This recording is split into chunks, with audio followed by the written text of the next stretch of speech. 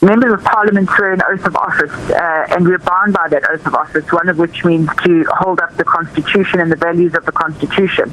In what constitutional democracy in the world would an elected public representative be allowed to openly and publicly incite racial warfare? The DA simply cannot allow this to happen, and this kind of rhetoric has no place in our country.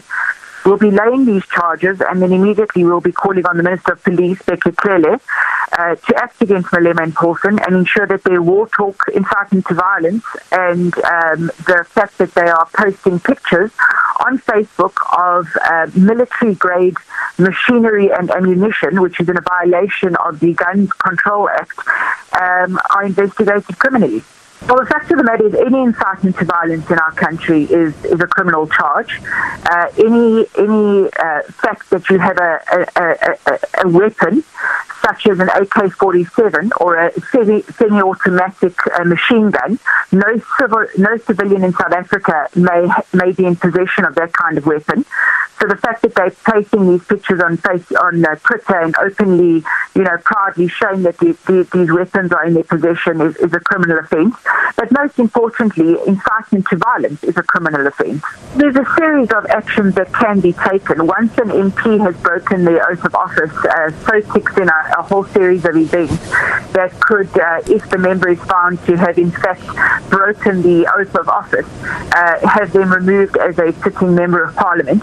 And certainly anyone inciting a racial war in South Africa has no place in the Democratic Parliament of South Africa. I don't think there's a case to be followed per se. We'll await someone from a court or being charged by a sheriff, and we'll see how far that goes. But in our view, there's no case. It's simply a publicity stunt by the Democratic Alliance. And of course, it's very hypocritical as well, because it was the very same leader of the DA currently, John Steenhuisen, who encouraged one Ernst Roots, who posted himself practicing shooting on Twitter. And he said, congratulations or well done or something along those lines. It was Peter Groenewald in Parliament who threatened war should the government proceed with the legislative process of expropriation of land without compensation.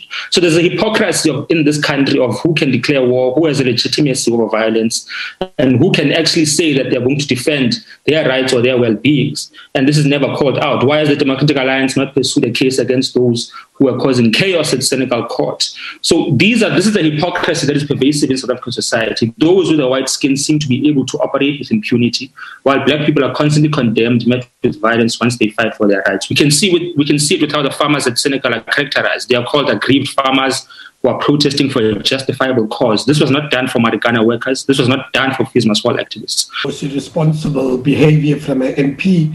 I'm not surprised. This is vintage Julius Malema. He's done it on many occasions before. We as a country have allowed him to get away with it. The Human Rights Commission has allowed him to get away with it. Government and Parliament have allowed him to get away with it. I do think there's a problem with the way the white farmers have behaved in Senegal. There's no question about it. However legitimate your cause, what you do not have the right to do is break into a courthouse and burn a police vehicle. People need to be identified, they need to be charged, and they need to be arrested.